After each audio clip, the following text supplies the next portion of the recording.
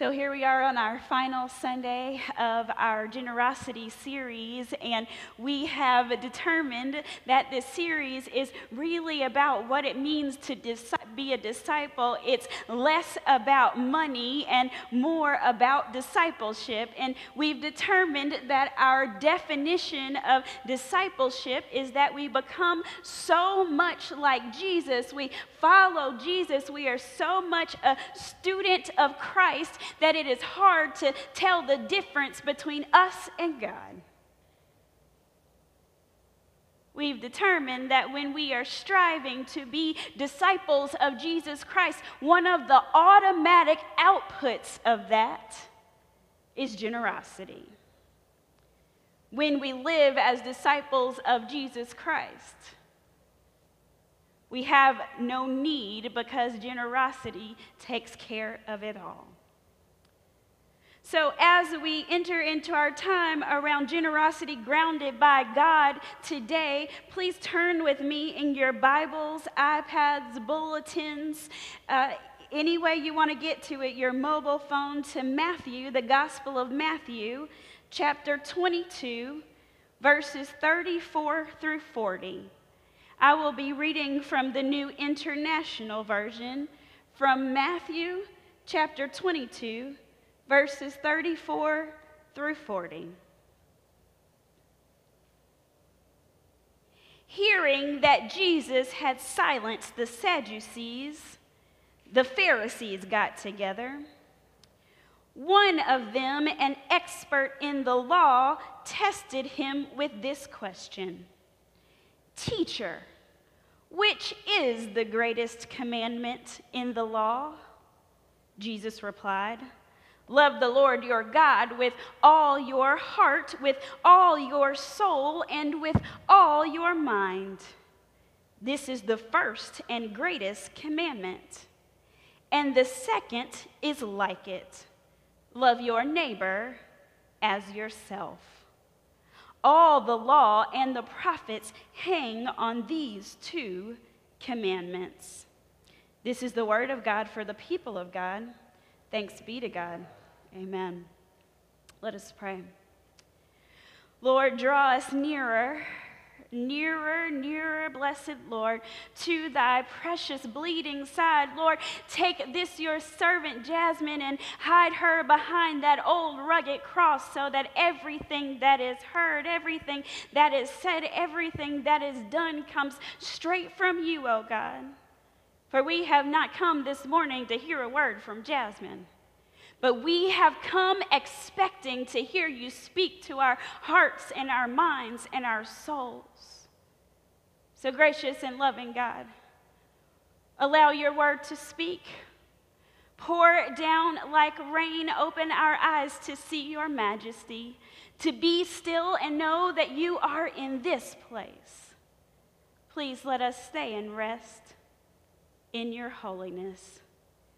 This is your servant's prayer. In the name of Jesus the Christ we pray. Amen. I saw something really ridiculous earlier this week, y'all. I went to the grocery store, and those of you all who know me well know that I don't do that very often. But I went to the grocery store, and I was trying to get into a parking space, and I saw these people in the parking space literally fighting over a shopping cart. Now that's ridiculous, because if one of them had just taken about 15 steps, there were plenty of shopping carts available. But both of them had decided that that shopping cart was theirs, that shopping cart belonged to them, that shopping cart was theirs and nobody else could have it. And as ridiculous as that sounds to us, don't we act that way sometimes? You don't have to say amen. You can say ouch. Sometimes we have decided that something that we have gotten or something that we want is ours and nobody else can have it. We have decided that the Legos that my godchildren love, that Alexa has decided that the pink ones are hers and the blue ones are Miles, her little brother. And that there is no crossover, even though they're exactly the same. But like children, we fuss and fight over our parking spaces, our lane on the road, our lawn, our stuff. And because I worked hard for it, because I bought it, because I did it, it belongs to me and to me alone. I wonder what would happen in our lives if God was like that. I wonder what would happen if God said, yeah, I don't feel like blowing breath into you today. I'm tired. I wonder what would happen if God said, oh, you think that car is yours, or you think that house is yours, or you think this earth is yours, or you think that child is yours, or you think that job is yours. Oh, I don't want to give it to you today. What if God said, I don't want to share this earth? I don't want to share these people. I don't want to be generous.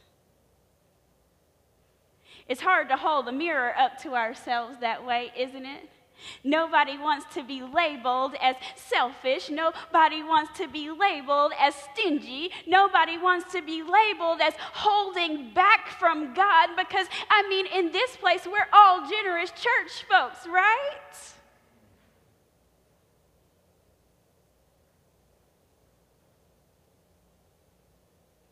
But generosity is a call to self-examination. Generosity is a call to pull back the film and the things that block us from seeing what is in us that is not of God. Generosity isn't just about money. Generosity is about spirit. It is about soul. It is about love. Generosity is about how we treat our neighbor. Generosity is about how we walk and how we talk. Generosity is even about how we drive, Pastor Jasmine. Some of y'all are going to get that tomorrow.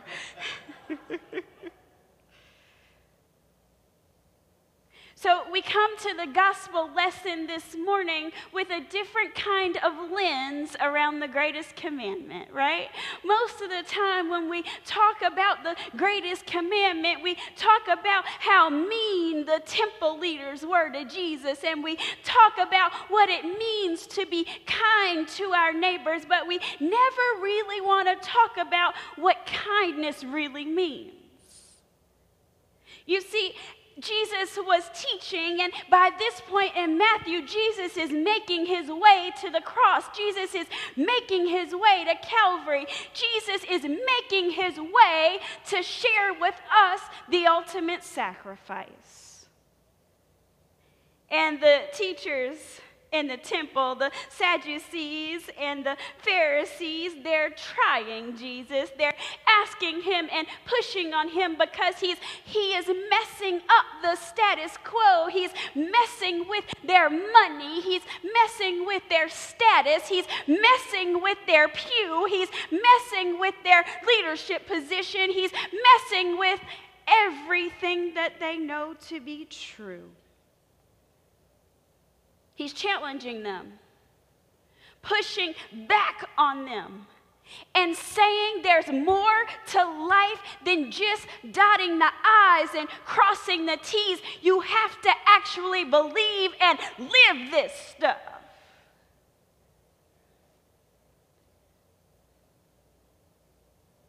So in the Gospel of Matthew, just when Jesus finishes setting the Sadducees straight about resurrection, then the Pharisees jump on board. And the Pharisees get together to gang up on Jesus, and they said, all right, since you have all the answers, teacher, That would have been a sarcastic call to Jesus. Teacher, which is the greatest commandment in the law? I'm sure Jesus laughed. See, my Jesus is sarcastic, y'all. So I'm sure Jesus laughed a little bit, and Jesus laughed and said, don't you know the answer to that? You know the Torah back and front. You know that in Deuteronomy, God has already given you the answer to this. You know that the greatest commandment is to love the Lord your God.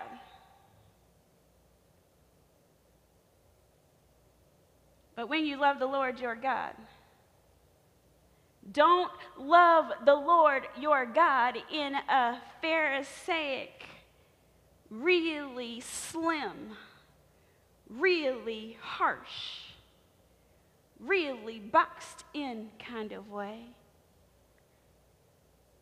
But love the Lord your God in the gray areas, when you don't understand, when the answer is not clear, when you have a hard time, when life is hard, when you are angry, when you are afraid, when you are hungry, when you are broke, when you cannot see the forest for the trees. Love the Lord your God with all your heart, with all your soul, with all your mind. If we love the Lord our God with all your heart and all our souls and all our minds, then that means that we love God with everything that we have and everything that we are. C.S. Lewis, I think, put it best. He said, you don't have a soul. You are a soul. You have a body. So to love the Lord our God with all our heart and all our soul and all our mind is to love God with every fiber of our being. It means to walk lockstep with God. It means that we think and we talk and we live and we give and we love and we're in relationship with each other the very same way that God is in relationship with us. And then Jesus said, the second commandment is like it. Love your neighbor as yourself. The news of the week, social media posts, unneighborly exchanges in my neighborhood prove that we're not really sure what that commandment means. And quite frankly, some of us are so bad to ourselves that I don't want you to love me like you love yourself. You can say amen. But the importance of this is that everything hangs on these commands. We cannot be generous. We cannot be disciples of Jesus Christ. We cannot be grounded in our faith and in God if we cannot love the Lord our God with everything that we have, and if we cannot love our neighbors like we love ourselves. Well, what does this mean for me, Reverend? Well, let me give you some help. The definition of generosity that Merriam-Webster gives us says that generosity is the quality of being kind, understanding, and not selfish. That generosity is a willingness to give in abundance. It's a readiness and a breath that defies definition. It is freedom from small, meaningless mindsets. What does it mean to be free from small and meaningless mindsets? It means to be free from a mindset of scarcity. It means to be free from a mindset of victimhood. It means to be free from a mindset that God has forgotten us. It means to be free from anger. It means to be free that somebody owes us something. It means to be free from everything that keeps us bound and separates us from God. Generosity means freedom.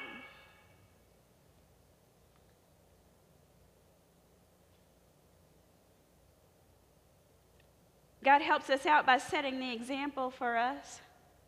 In Genesis chapter 1, you'll remember that it says, in the beginning, God. In the beginning, God created the heavens and the earth. In the beginning, God created man in his own image. In the image of God, God created him. Male and female, he created them. God blessed them. And God saw all that he had made, and it was very good. That means that our nature is to be generous. So when we are not living a life of generosity, we are living outside of what it means to be like God. We're living outside of our very nature. That's why we're sick and tired of being sick and tired of being sick and tired, because we're living outside of who God created us to be in the first place. Then in Romans 8:32, in John 3:16, God said, for God so loved the world that he gave. And he didn't give what his leftovers. He didn't give what he was comfortable giving. God didn't give the scraps off the table. God gave the very best that he had to give. He gave his one and only Son so that you and I might live and have eternal life. And in Romans 8:32, it says that God did not give up his own Son. God did not spare his own Son, but gave him up for all of us. So how will he not also, along with him, gradually, graciously give us all things? Now, if God is willing to give us anything, if our nature is generosity, then why? Why are we discouraged? Why are we afraid? Why are we living in the scraps of life instead of the abundance of life?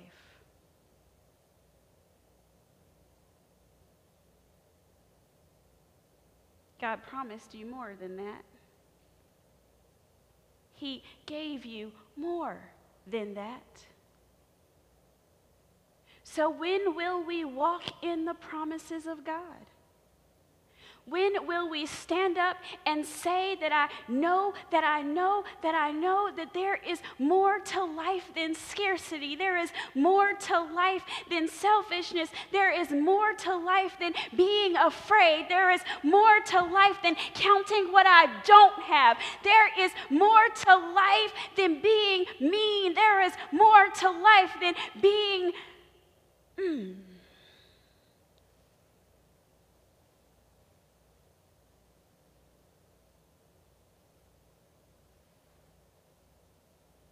But Pastor, it's hard. I worked really hard to get here this morning.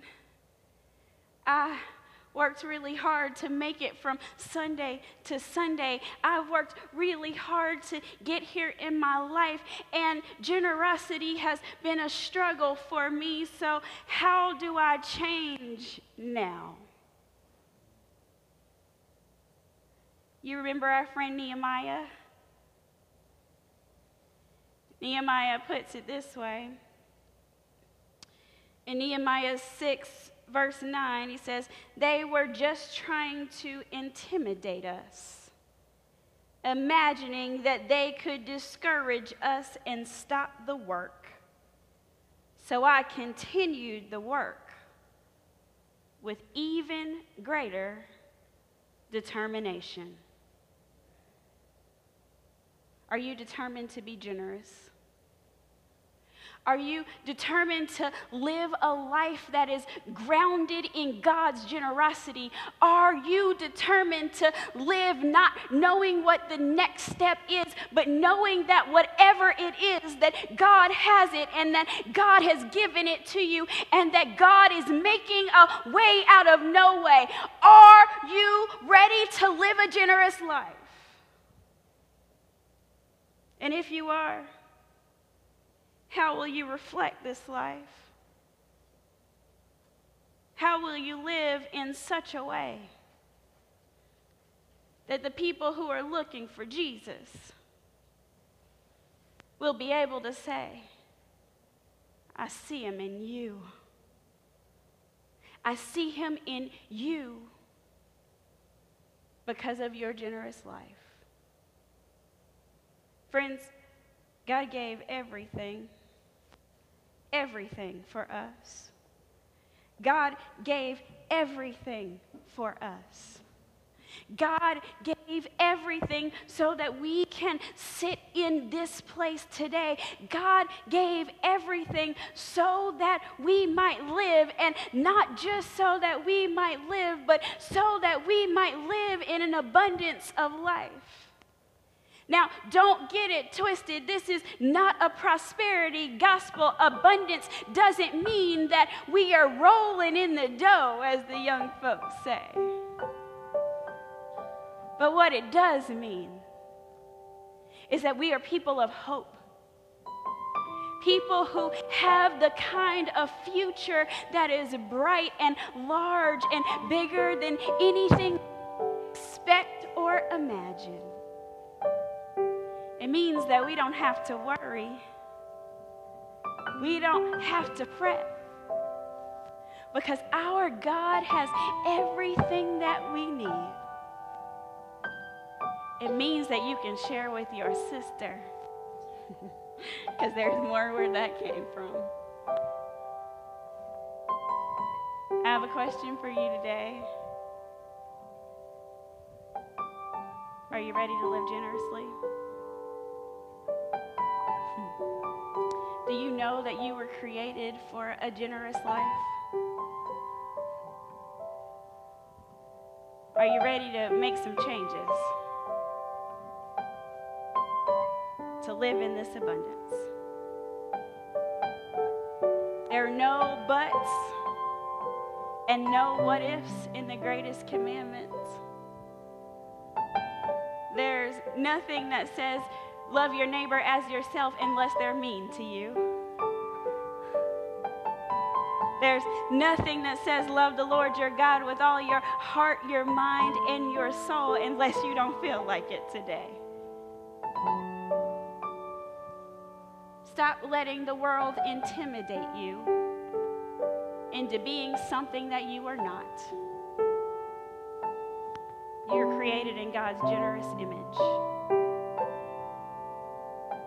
So live. Live as God created you. Live in the promise of generosity. I want you to take out those cards in your bulletins, or the cards that you brought with you today, and I want you to write how you're going to change your behavior, how you're going to grow so that you can live this generous life. What needs to change so that you become the person who lives generously, so that you become a person who lives in your nature, so that you become a person who is striving for a more generous life? Do you need to adjust how you love? Do you need to adjust how you spend your time? Do you need to adjust some of your relationships or your behavior in your relationships? Do you need to adjust how you spend your resources? I'm adjusting all of those because I promised you when I came here that I wouldn't do anything. I wouldn't ask you to do anything that I'm not willing to do. I'm making some adjustments in my own life. I'm redoing my budget to increase my giving to this congregation and other charitable institutions that I support. I'm adjusting how I spend my time so that I can more fully honor God in my devotional life. I'm adjusting some relationships in my behavior in some of the relationships that I have not been God's best self in.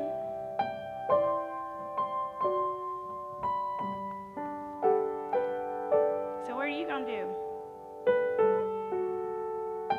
Take a moment. Pray about it. Write it down. Bring it to the altar. For when we bring it as a gift to God, we have to live into it. So I dare you. I dare you. I dare you.